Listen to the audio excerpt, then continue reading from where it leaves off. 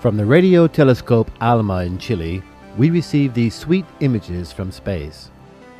An international team of astronomers have for the first time detected in outer space a simple sugar molecule similar to the kind we put in our coffee.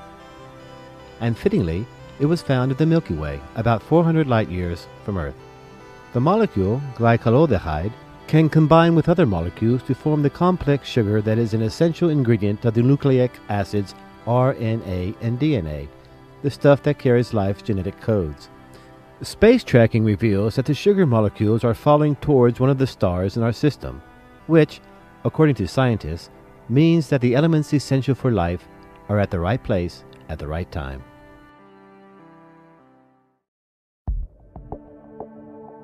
My name is Mike Callahan. I'm a research physical scientist in the Astrobiology Analytical Laboratory at NASA Goddard Space Flight Center.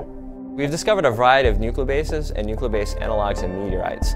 And what a nucleobase is it's a small molecule that's found in DNA and RNA, and these molecules are essential for all of life.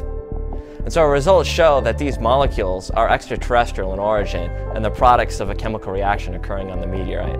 We believe that these nucleobases and meteorites are extraterrestrial based on three reasons. And the first is that we find nucleobase analogs in meteorites.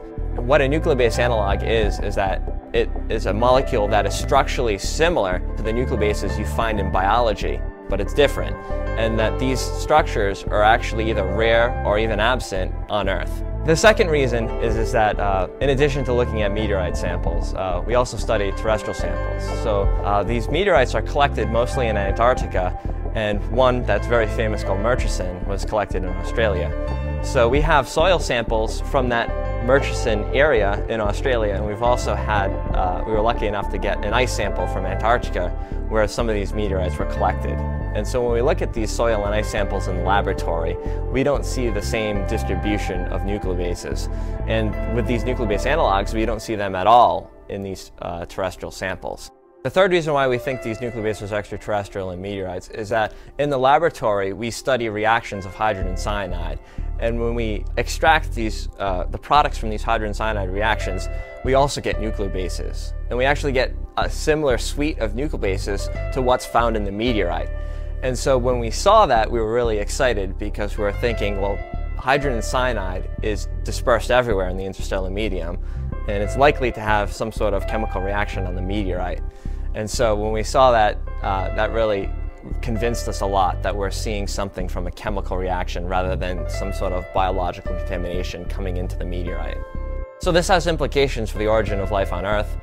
We know that meteorites contain amino acids, which are the building blocks of your proteins, and now from our research we can show that nucleobases, which are the building blocks of your genetic material, like DNA and RNA, are also found in meteorites.